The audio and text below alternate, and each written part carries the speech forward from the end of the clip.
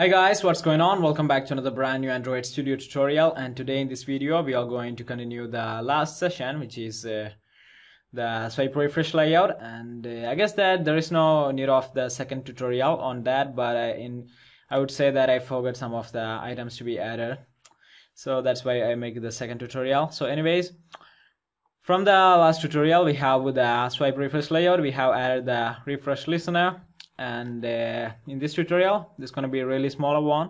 What I want to do is that simply add some other kind of designing for the swipe refresh layout. So basically we have one more thing, that is swipe refresh layout. Now we have the coloring. So we can add the background color. Also we can add the loading spinner color. The background color is the color that is going to be at this point, and you can see right now on the screen. And we have the loading spinner color, and that will be something you see over here. So first let's begin by adding a background color. So for this instance, it will by default it will be going to be white. So if you want to add something different one, then you can go ahead and try it something like color dot white, red, green, or anything as you wish. We have the blue, magenta, and many other things. So for this instance I want to use the blue or something like that.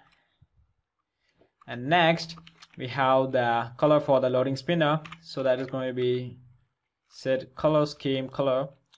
So you have to select this method, and inside this method we have something special that is going to be, let me show you, color. Then I want to use so as I selected the blue as the background, I want to use something different like green.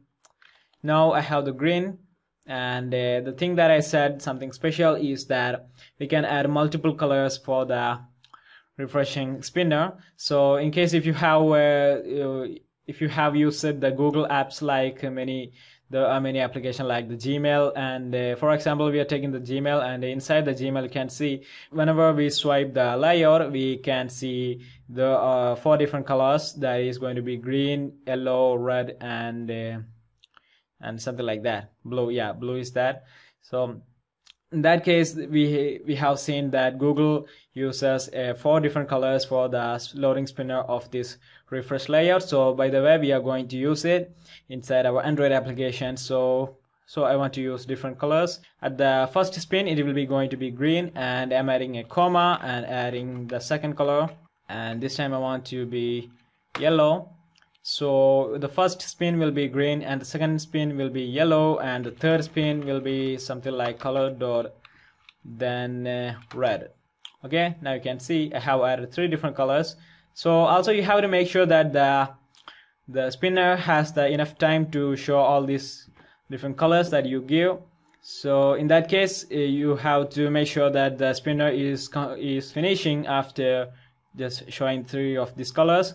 So basically the spinner is used in list view, recycler view, and something like that. And in that case, whenever the data is completely loaded, it will be going to stop it will be going to call this method, that is set refreshing equal to false. So until that time it will be going to refresh with the color green, yellow, red, and again it will be going to continue the green, yellow, and red.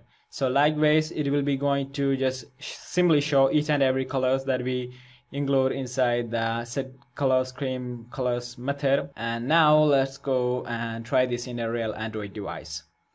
Okay guys, so we have everything same as from the last tutorial, and when I swipe the layout, as you can see the background color is blue, and now we have the green and yellow and red, and that's it. So if you like this video, then give it a big thumbs up. As always, thanks for watching, and I hope to see you in my next tutorial.